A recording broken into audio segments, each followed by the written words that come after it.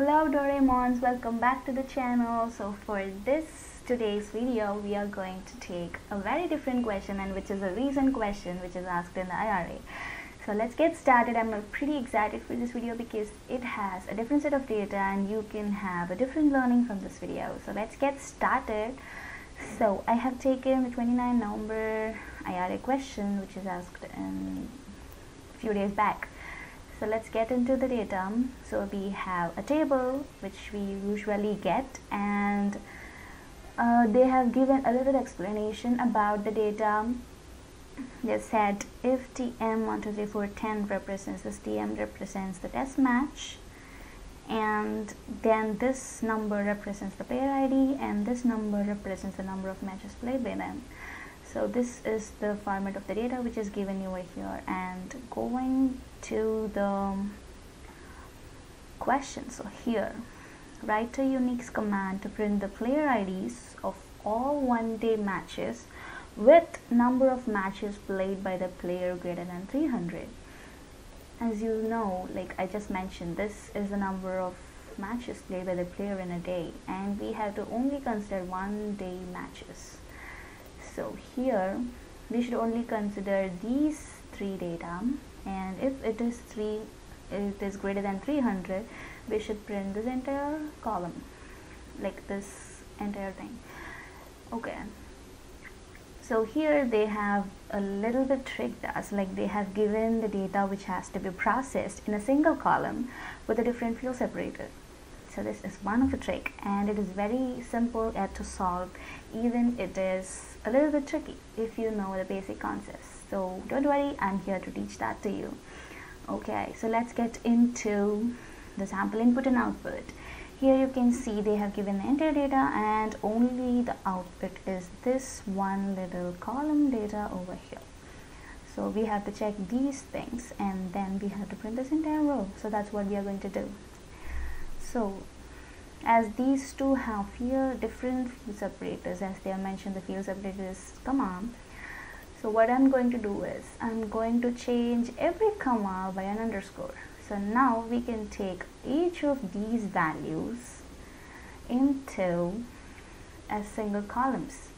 So this will be taken as column like $1, this will be $2, and this will be $3, and this row will be $4, and this will be $5. So it is a little code which makes this change, which is called as TR. So we have to put the existing field separator and we have to replace it with an underscore. So now let's run it. You can see, boom, here you can see all the commas are replaced by an underscore. So now we can just easily take these 5 rows, and except for the one here in the top, you have these only 3 columns.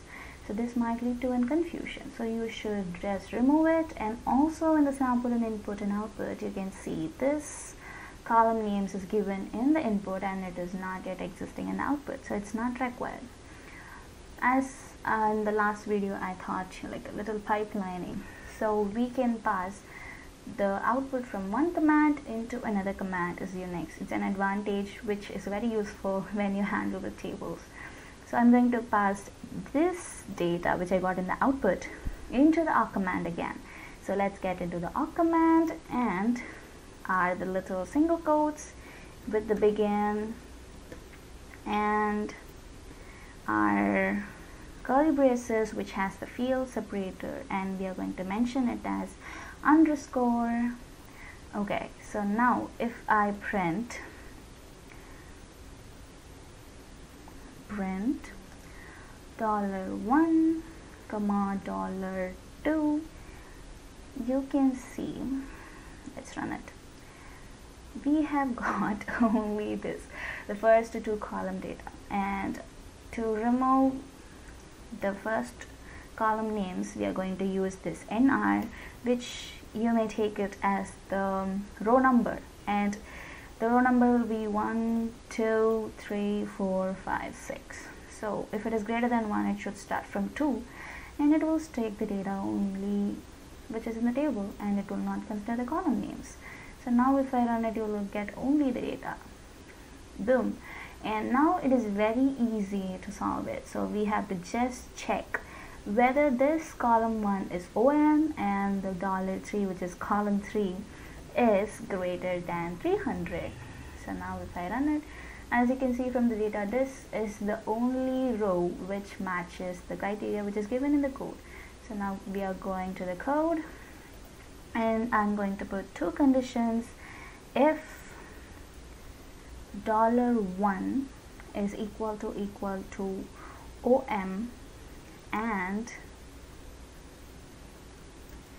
the $3, which is column 3, should be greater than 300. So this is the base condition which is given, and we are going to print the rows as such. As is shown in the sample output, it is separated by the underscore. There are different ways to make it to change things to underscore, but this is the only way that I can suggest, which will give you no errors, and it is yet easy. So just replace in between over here, just put the underscore, just pretending that we doesn't perform any operation with the column data. And now you can say, and one more thing is, here I have given small om, whereas in the input data it is capital.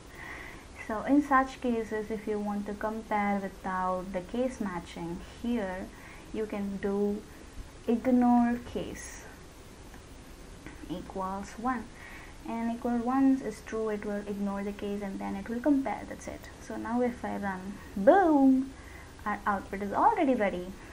That's how we perform it. And we have one more input which has no player found in one-day match with match count greater than 300. So to do this, I'm going to declare a little variable which I'll take it as count, and I'm giving the value as 0. And here, if it even prints one row, I'm going to omit this line, no player found in one day. So if it prints even one time, it should become 1. And here in the end part, I'm going to check a little condition, like if count is equal to 0, only if it is equal to 0, we should print this one, no player found in one-day match with the match count greater than 300.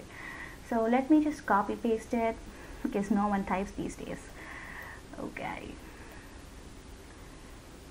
and yeah, make sure you don't miss out any mistakes over here. And it is a very simple code. It's a little amount of concepts which you have to remember. And now if I run it, we have the same code, and now changing the inputs.